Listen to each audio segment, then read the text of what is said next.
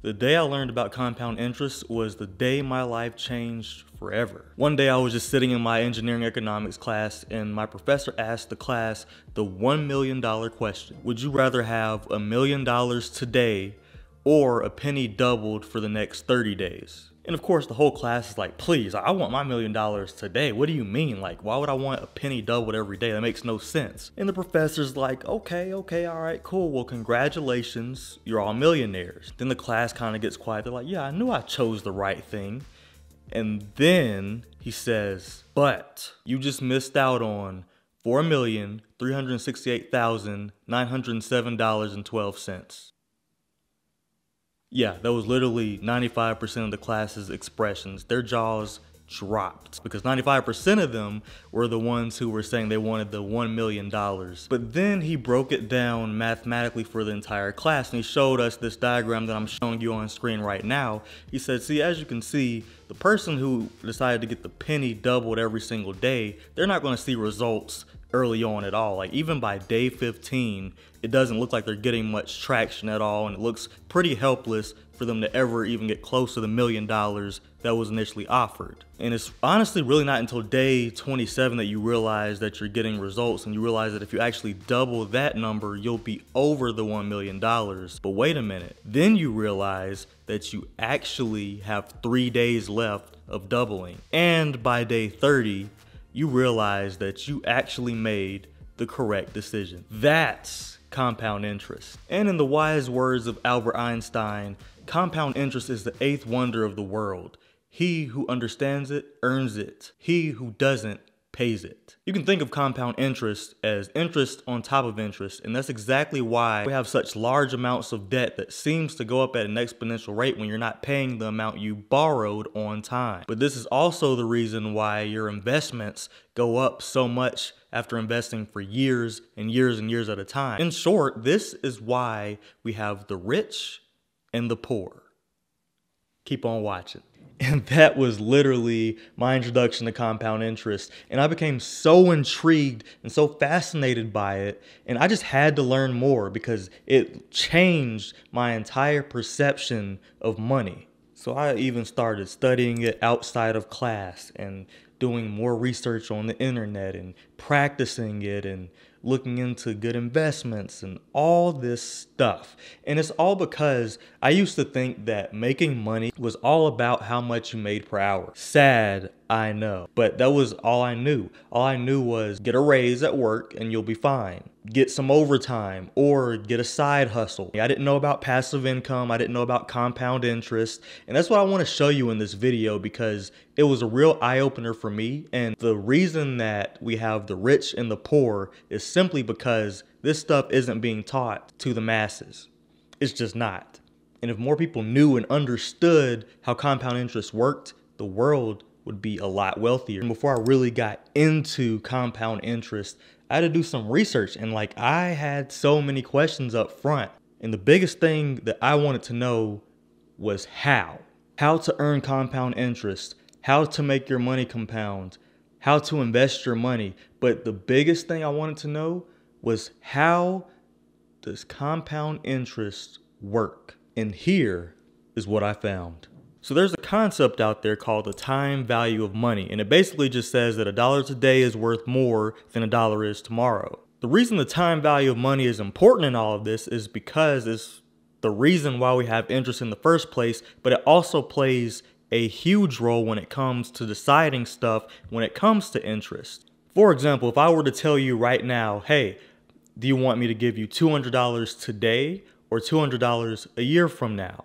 It would make the most sense to take $200 today because a year from now, $200 might be worth $205. So me giving it to you later would hinder you in gaining a potential $5 on top of that initial $200. Another example would be when it comes to investing. It makes a lot more sense to invest $200 now as opposed to investing $200 a year from now, because the money that $200 could have gained within that year is gone. And that right there sums up the time value of money. Then on top of this, you have something called inflation. The very reason that milk used to be 49 cents in the 1960s And now, at least in my area, it's $3.54 for a gallon of milk. You see how it went up so far because of inflation, which is typically adjusted between 2 and 3% per year. So the price of goods and services goes up due to inflation, on top of the time value of money, on top of interest, on top of compound interest. So these all coincide, and that's how you turn $1 into $10. And that's why the rich continue to get richer. Why? Because they've done this over and over and over again. Let's say you're 20 years old right now and you invest $100 into an investment that historically gives you the returns of about 7.2% per year, and is also adjusted for inflation, and based off of your dividends, you just reinvest your dividends into the same money. That money compounds and it will turn from $1 into $10 within 30 years, which means your initial investment of $100 will turn into $1,000 within those 30 years. Think about if you invested that $100 every single month for your entire career for those 30 years. Think about how much money that's going to be. Think about the millions of dollars you could have. Think about that next time you go out and buy something that you don't need for $100, because if you buy that today, tomorrow, it's not going to be worth as much. Think about it, if you paid for a $100 pair of shoes that you don't necessarily need, or you bought a video game that with the expansion pack and all is $100, or if you just bought some clothing that cost $100 period, tomorrow that $100 isn't going to have the same value as it has today. A year from now, that $100 isn't going to have the same value that it has today. A year from now, that $100 that you paid for entertainment is now worth $110. Meanwhile, the items that you bought for $100 have depreciated to the point where now they're only worth $85. So how much money did you really lose in that scenario? That's why it makes a lot of sense to think of your money in terms of how much it will be worth in the future as opposed to how much it's worth right now. Because now, in the future, the equivalent to $100 of today is $110, which means that $100 does not have the buying power it used to have. That's why I always stress to save what you can save and then invest that so that you can have the best financial future you can possibly have. And a lot of people just aren't doing it. And that's also why it's important to have 401ks, because that money compounds over time. Think of compound interest like this. First of all, you have to understand simple interest. Let's say I put $100 in the bank today, and let's say the bank for some reason had a 5% interest rate on the money that you put in there per year. So let's say a year goes by and I gain $5 on that $100. Well, the way simple interest works is that principal of $100 is going to continue to gain $5 per year.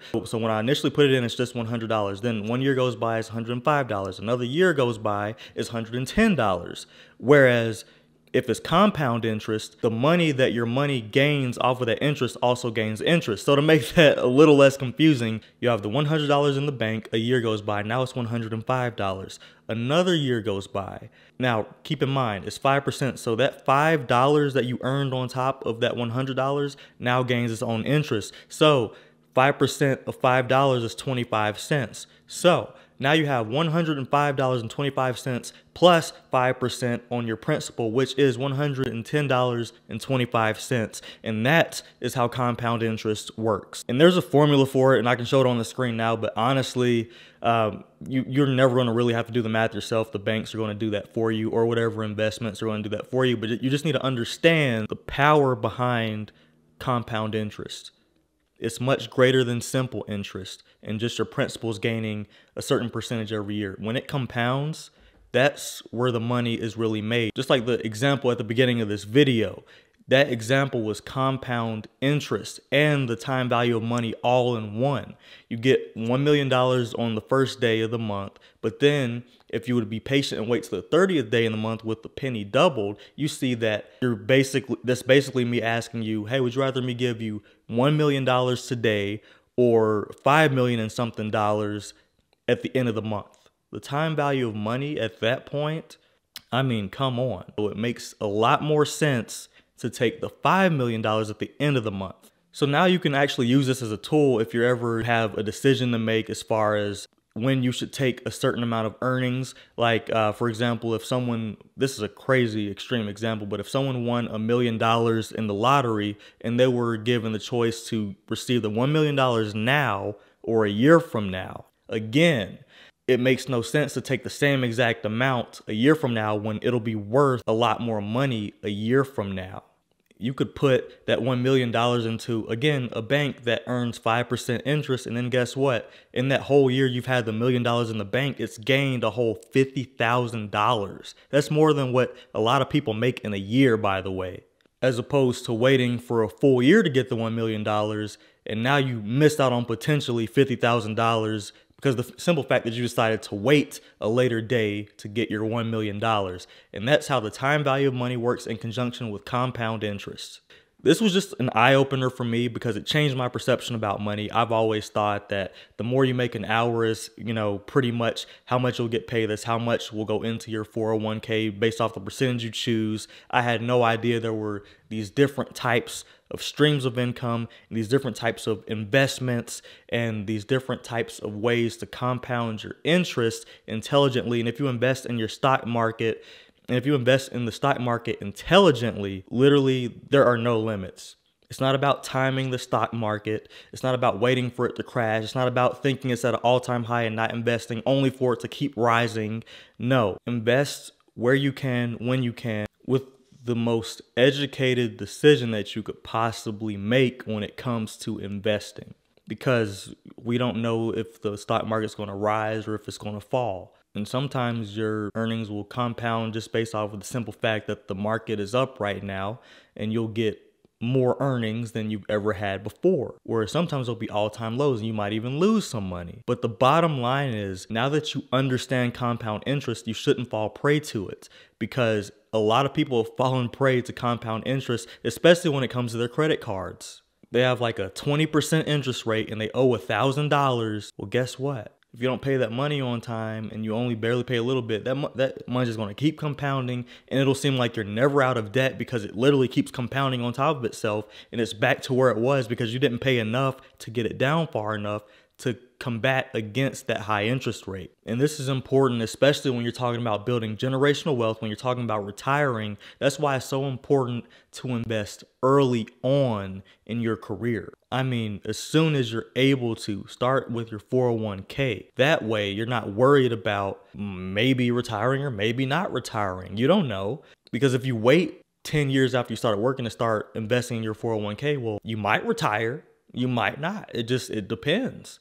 And then when you realize that the company also matches you at a certain percentage of your contribution, that's even more that your money is compounding on top of the interest that it's already gaining. So it's only beneficial to do this as early on as possible, especially when you consider the money that you're making today is not going to hold the same value tomorrow. So now that you understand compound interest, what are you going to do with this information? Thanks so much for watching this video, guys. My name is Reggie Bryant, and this channel is all about personal finance so that you can grow yourself, grow your finances, so that you can control your finances, and control your life, because there's so many people who don't have control over their life, don't have control over their finances, and because of that, they are at a hindrance, whether it's in their relationships or whether it's in their professional life.